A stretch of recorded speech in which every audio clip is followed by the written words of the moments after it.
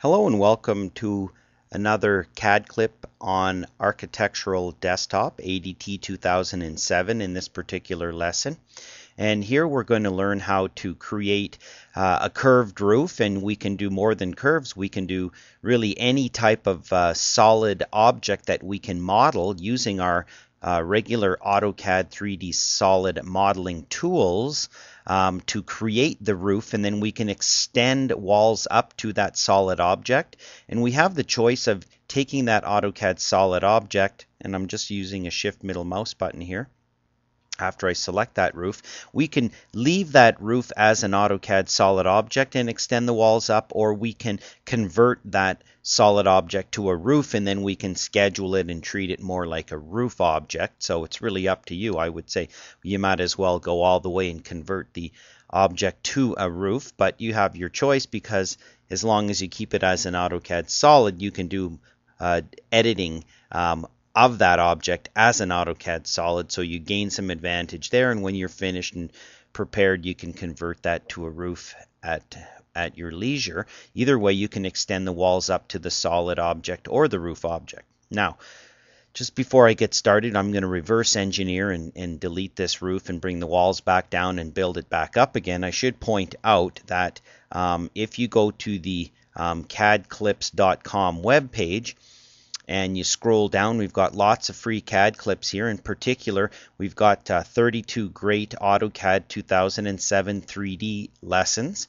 and these are all completely free, all these lessons inside of here, and specifically the AutoCAD solid modeling tool. So I encourage you to go through. There's no login or anything required to go in and download all these great CAD clips on using AutoCAD solids and solid editing tools.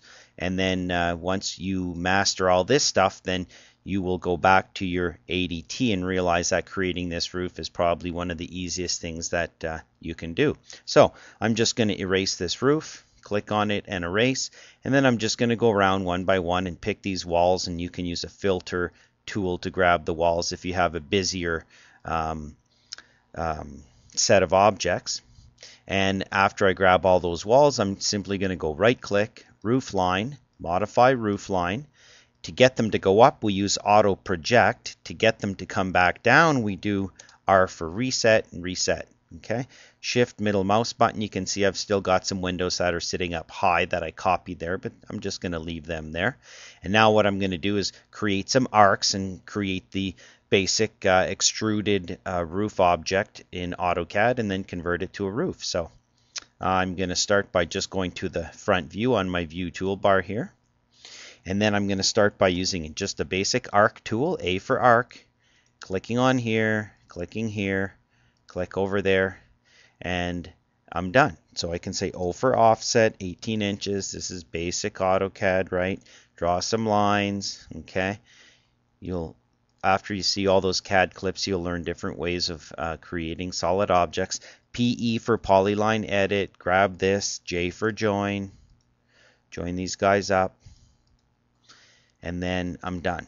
Okay, that's now a joined polyline. And I'm just going to take this and copy one over. I'm just going to say copy, C for copy here, and I'm going to move that over by 75 feet, enter, because I know that when I move it back, I can move it back by 75 feet and it'll be in the same place. Now I'm going to do another line over here, very basic, just for the front part, which isn't as long as the back part of this roof. So I'm going to draw a line from there, basic AutoCAD, trim this away, okay, PE for polyline edit, this, J for join these guys up, enter. So now I've got my front part and I've got my rear part.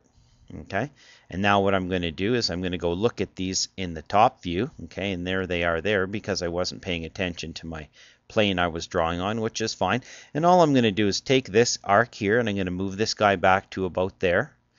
M for move, click this guy, move him to be about there.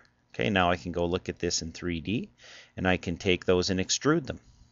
So I'm going to do a shift middle mouse button so I can kind of get a little better angle here. Okay, oh, this guy needs to move over there, which is fine. I'm going to use my extrude tool off my dashboard.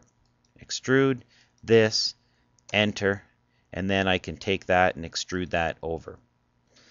extrude it a little more than what you're probably going to need. Okay, then I can do the same thing, extrude this guy, enter, and I can extrude that one over to there.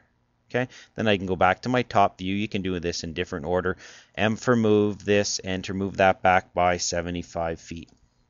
Okay, then I'm going to union these guys. Oh, look, I'm not extruded far enough there, so I'm going to click on here, grab that, and turn my O-snap off. Oh, it's not working. Let's try this from another angle over here. Shift middle mouse button, click on there, grab that, extrude that out, a little more of an overhang. Escape, escape. Okay, then I can now shift middle mouse to get a little better view. And now I'm going to union those two objects together by going to my dashboard, union this guy and this guy, enter, and now I have what is my AutoCAD solid object roof. And then I'm going to zoom in here and pan around so I can see all my walls. And now the easy part, click on all the walls one at a time. And again, you can use filtered tools from our properties toolbar. Okay. Oh, missed that. And then shift to grab because I don't need that roof. Okay, so I have all the walls selected. Right click.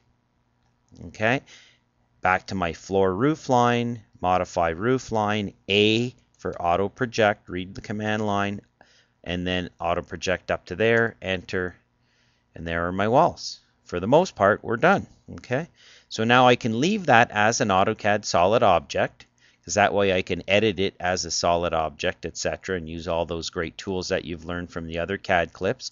Or to go the full distance, I can click on that solid object, I can right click, and I can say convert to roof slab, and then delete original. I'm going to say yes. It's up to you. This is the roof type I'm going to do. I'm going to hit OK, and now I've got a roof.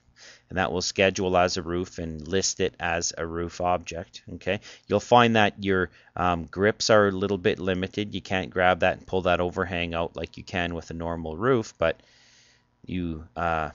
so you do have some limitations, but the main thing is you can get the roof object drawn any way you want, and this happens to be, you know, an extruded arc type object, but you can do whatever you want as far as creating solid objects and extend the walls up to the underside of that, and then the walls will attach to the bottom of the roof, and you can leave it as a roof or an AutoCAD object. Now, incidentally, if this wall happens to come out to here, okay, you can do that, okay, and that will extend out. If I right click on this, I'm going to go back in here, roof line, edit roof line, and I'm going to say reset. I'm going to bring that wall back down. Now I'm going to do it again. I'm going to click on this wall. I'm going to right click, roof line, modify, A for auto project, and pick here, and you'll notice that it only auto projects up to the part that intersects with it. Okay, so if you want to, you can extend it up and then pull it out the way I did it the first time, and it'll keep that full height wing wall. Or if you leave it back down at the bottom, pull it out first and then auto project, it'll only auto project the part that actually intersects with the roof. So that's really up to you, and you can experiment with that. So there's our lesson on creating some cool curved roofs in Architectural Desktop 2007.